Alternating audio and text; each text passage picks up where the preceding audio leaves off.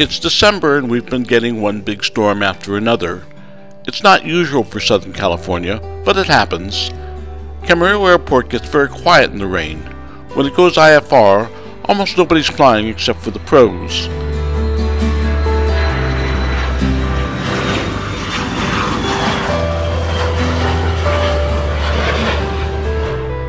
This winter, something happened far away that changed our weather here. An El Niño way down in the South Pacific subsided, which somehow set up atmospheric rivers that send waves of heavy rain to California.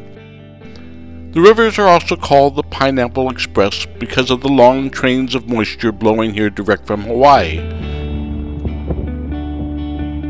Winter storms often leave us with our most spectacular weather of the year. If the clouds clear late in the day, it may give us this wonderful golden light, dramatic skies, and shiny pavement, absolutely perfect for photography at the airport.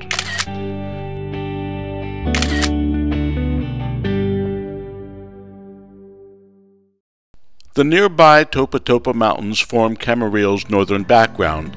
Though prominent on the horizon, their dark and dusky green colors often let them fade in the distance.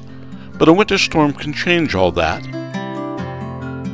Now, a Pineapple Express is relatively warm and may give us no snow, even at the highest elevations. But oh, when there's snow, what a magical transformation.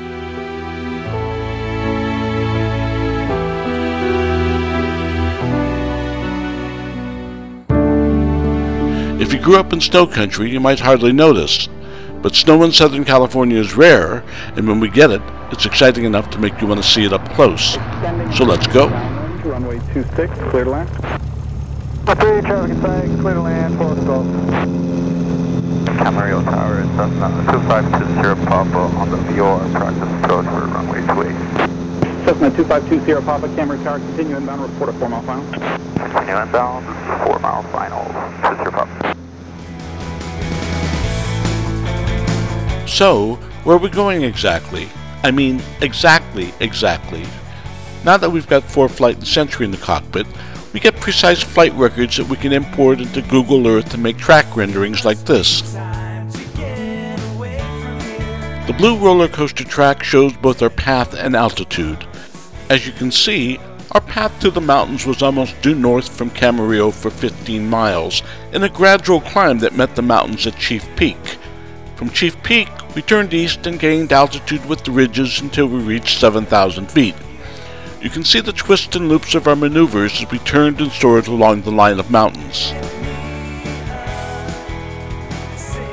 Honestly, there was snow down to the 4,000 foot level the morning before. Now there's barely any left at 6,000. It just disappears in a wink from the south-facing slopes. We're coming up on Nordhoff Ridge. Chief Peak is straight in front of us. We're about to enter the backcountry. Nowhere near as much snow as I thought there'd be. I figured there'd be a lot on the north-facing slopes. That may yet be the case as I round Chief Peak. And yes, indeed, plenty of snow on the north side. You'd hardly know there's roads up here, but the snow makes roads and trails pop right out, and now they seem all over the place. They'd make an amazing Sunday drive, but unfortunately, they're closed except by permit. Watching the engine temperature. Trying to keep the number 3 cylinder below 400 degrees.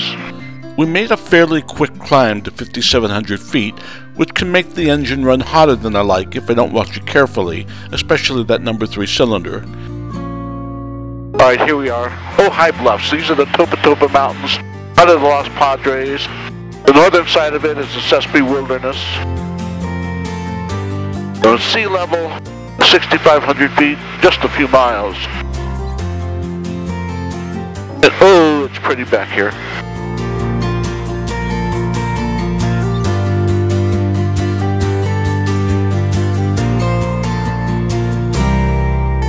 Alright, next big peak coming up in front of us, Hines Peak, 6,700 feet. Not the highest. The ones further to the north go up to 7,500 or so, even further north, and that's coming into view now, Pinos, 9,500 feet. They've got big mountains in Ventura County, that's for sure.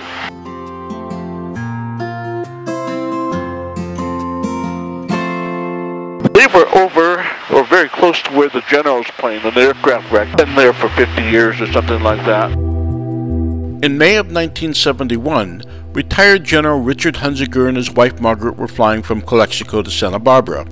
Sadly, they crashed their Cessna 182 here and did not survive.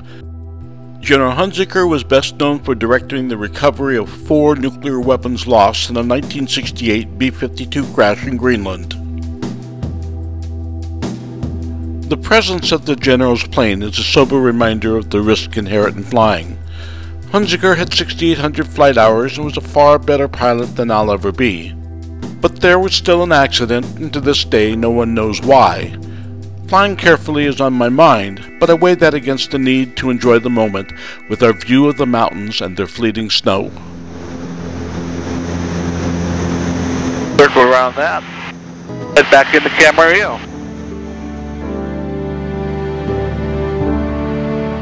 It's not my first flight up here for the snow by any means.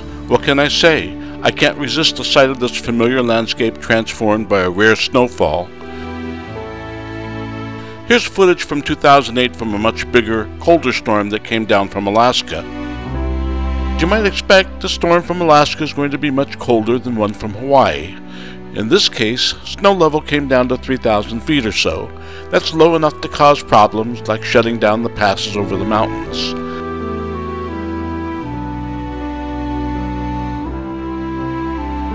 That's Interstate 5 down there. Note the lack of traffic. It closed due to heavy snow. That doesn't happen very often. It's much more likely to get closed from fires or floods.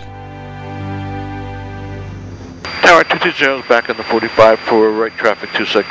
Cardinal 220, roger. We're back to 2022 and we're returning to Camarillo. Downhill from the Topa Topas to Camarillo is short and steep, and headed down like that, the Cardinal gains a great deal of speed. The mix of high airspeed, mind-blowing sunset, and preparation for landing is quite a heady rush. It's a great feeling, and you know we'll be going back for more, whether there's snow or not, and I hope you'll be joining me then too.